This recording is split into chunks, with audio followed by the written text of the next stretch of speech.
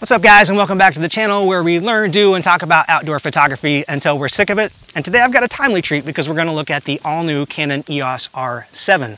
This is a rugged, high-resolution, fast-shooting APS-C mirrorless camera that's basically purpose-built for the type of photography that I do on this channel, so I know it's probably on the radar of a lot of you guys at home as a potential purchase, especially because it packs some of the most impressive features of any camera in this price point, which, as a long-time Canon shooter, certainly comes as a welcome change of pace. Also, hopefully it's inside this box because I just picked it up from the camera store. So throughout the month on this channel, we'll be putting the R7 through its paces in both the wildlife and landscape photography use cases. That was a poem. But today I mostly just wanted to get the camera out of the box, get a feel for it, and draw some initial impressions, putting it to a use that I imagine is pretty well suited for, which is wildlife photography. So on the way home from the camera store, I've stopped at one of my favorite locations to photograph summer waterfowl to get the R7 out into the marsh and see if it makes a splash.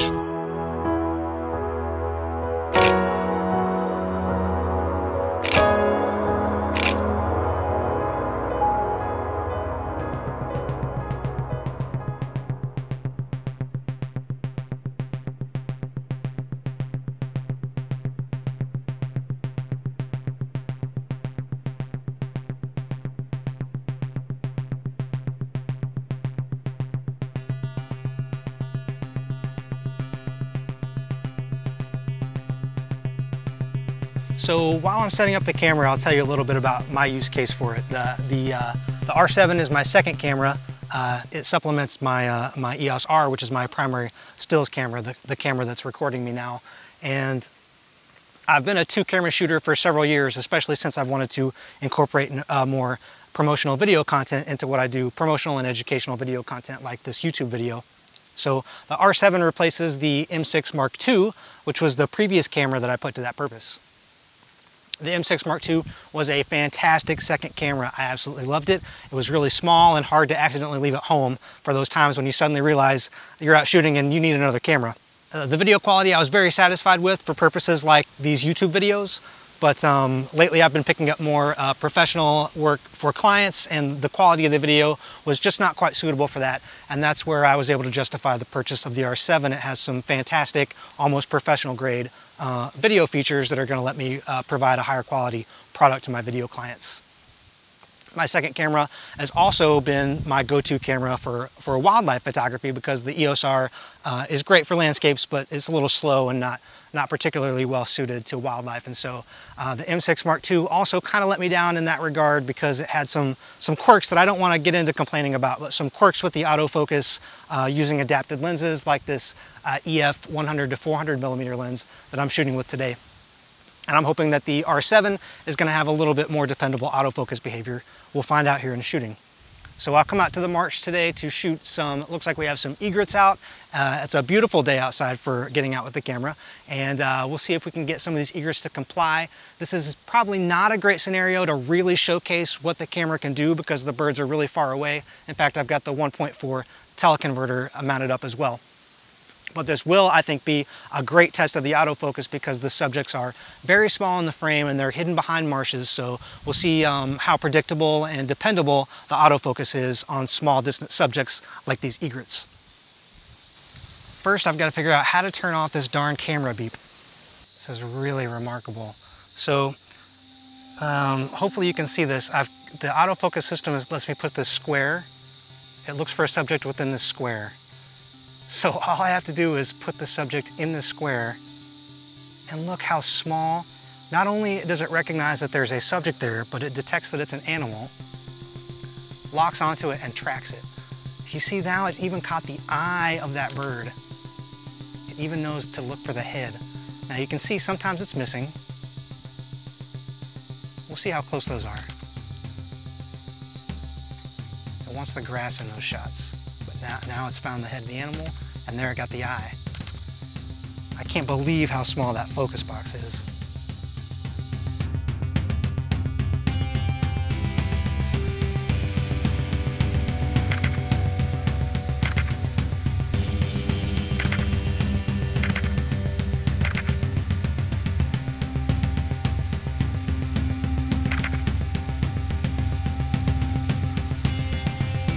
to say the autofocus has been incredible especially based on my experience coming from older cameras like the dual pixel autofocus version 1 cameras, the EOS R, the EOS M6 Mark II, and especially compared to DSLRs, which don't have any of these incredible intelligent features.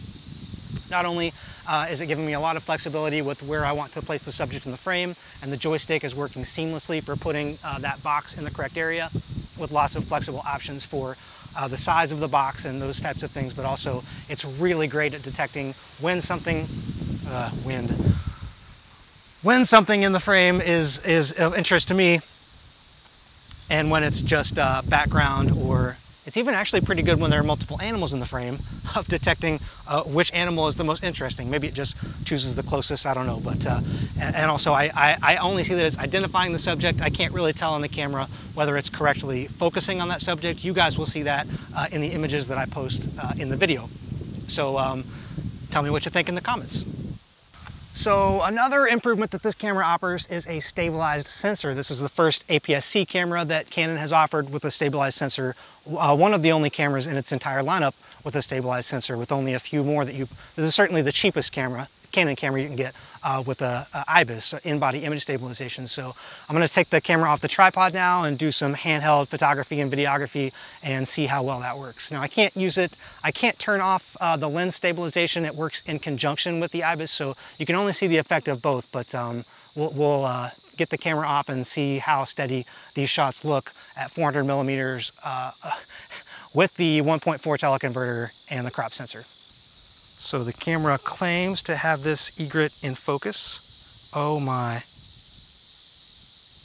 Now, it would have been good to have the gimbal for that little piece there, but this is about as steady as I can get the footage here at 400 millimeters with the lens and in-body image stabilization. Now I'm going to pop it into the 4K 60 crop mode for a super duper duper telephoto challenge. Okay, well, you see we got a little extra purchase on that bird. That's nice. Now keep in mind I am talking while I'm taking this footage. I'll be silent for a second.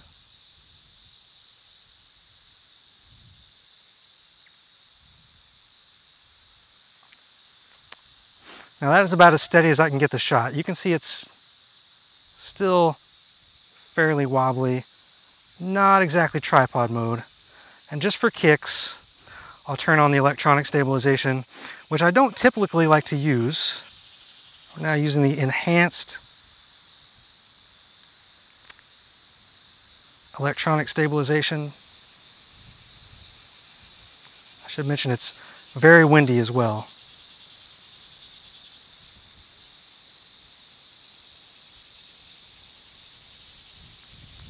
And that is about as good as I can do with this thing. Actually, let's flip the stabilizer off and all the electronic stabilization, and just get a look at what you're working at, what the camera is doing for us here.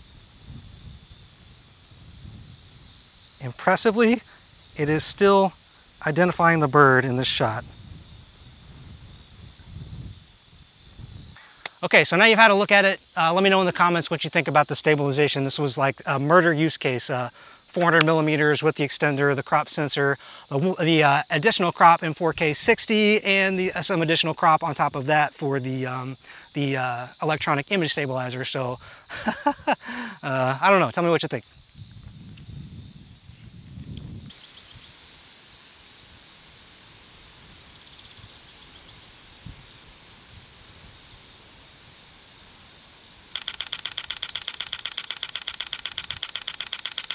Lastly, we'll take a look at the buffering and burst rate.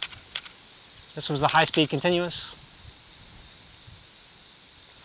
We'll see how many shots that was when I edit the video together.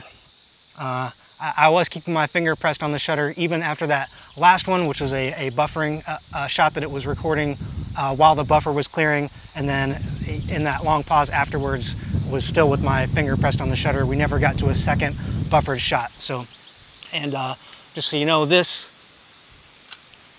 This is the card I was writing to. It's one of these are super common cards, these Lexar 128 gigabyte UHS-2 cards. It's the 1667X 250 megabyte per second card. So not the best card you can get, but an affordable, reasonably fast card that I think someone shopping for a camera in this price point would probably be shopping for. Okay, I'm not going to do any more tests on the R7 today. Really just wanted to get it out, try it out, and get a feel for it, like I said. So there'll be more extensive and in-depth and scientific controlled situation testing on the camera coming up later on the channel. So be sure you guys subscribe so you can have a look at that when that comes down the pipe. But until I see you next time, you keep an eye out and a foot forward, and thank you so much. Okay, sorry, I hadn't intended to do this, but after reviewing the footage that I made in the field, I decided there were a few things worth clarifying and elaborating on. So I just want to touch on a few things, questions you probably already have and would have left in the comments anyway. First, regarding equipment, the camera itself is notoriously hard to get a hold of right now. You can't order it off of Amazon in the body-only configuration. And I know that I had a pre-order in at B&H for over a month, and they sent me an email last week saying we basically don't know when we're going to get it in. So it seems like the people that are getting the camera are having success at local camera stores, and that's how I got mine. So I want to thank my friends at Robert's Camera Use Photo Pro in Indianapolis for helping me acquire the camera and making my trade-in seamless by giving me top dollar on my M6 Mark II trade-in. So also in regards to equipment, I made that footage using the Mark II, the EF Mark II teleconverter, not the Mark III. So just keep that in mind when if you're really looking at the image quality. I really wasn't trying to test the image quality. I was trying to test the behavior and the feel of the camera.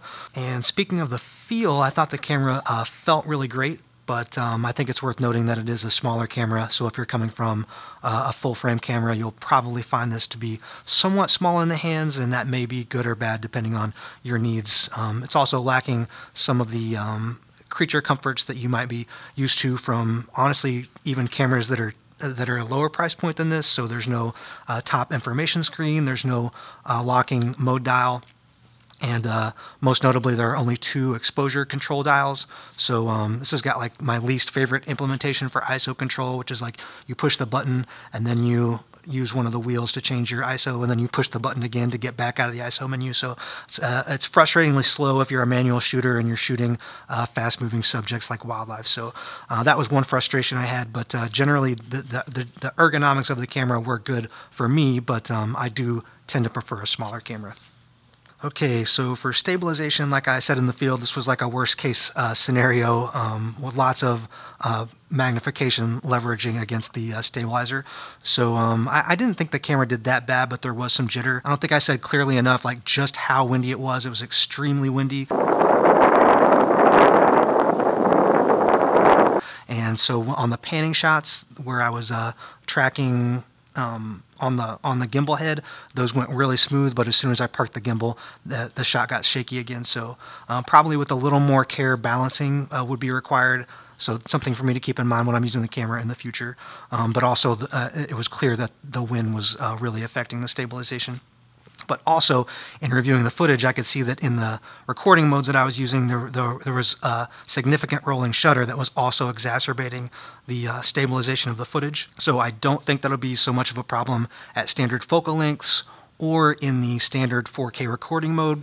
But I didn't try that mode to see if the rolling shutter was improved. But I will be testing that out in future tests, so be sure you're subscribed if you'd like to see a more specific result regarding stabilization, rolling shutter, and the different recording modes. And lastly, for autofocus, this was probably the thing that I was most interested in.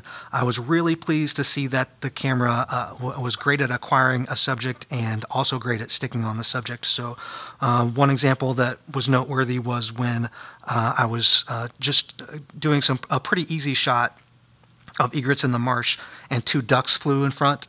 And that's something that previous cameras I've had would have struggled with, at least wanting to try to latch onto that different subject once it came into the frame. The R7 was not even tempted to get off of the subject that it had selected. For the panning sequence, I think I got 8 to 10 bursts in a panning sequence, and out of those there was only one that was very slightly out of focus, so I would say that's a very good hit rate for birds in flight. And it's also worth mentioning that these weren't birds in flight against a blue sky, right? This was against a really busy background where previous cameras I've had would have been tempted to jump off the subject and onto the background. I didn't sense any of that, and also I didn't continuously track the subjects for the entire shot. I would take a burst of a few shots and then reacquire focus again and take a burst and reacquire focus again and take a burst, right? So I think the camera probably would have done even better if I were continuously doing one focus track. But instead, every time it went to acquire focus, it jumped right onto the birds every time.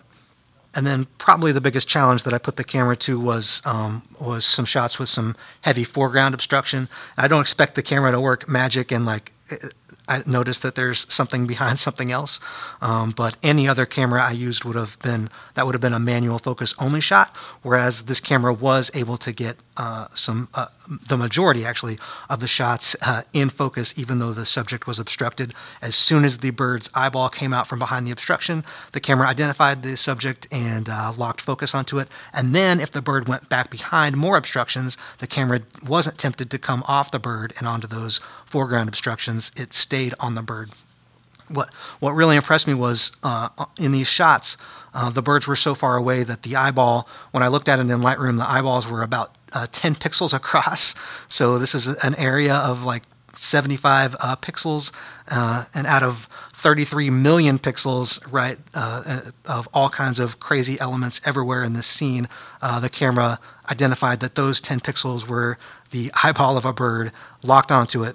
And when the camera was able to make that determination, when the eyeball was visible, I had 100% success rate. So really high marks for the autofocus system. If you're coming from any camera other than a camera that costs thousands of dollars more than this, I think you'll be pleasantly surprised. Okay, so that's all that I have about the camera. Like I said, there'll be more testing coming up, so be sure you're subscribed to the channel to see some more in-depth testing. And until I see you guys next time, you keep an eye out and a foot forward, and thank you so much for watching.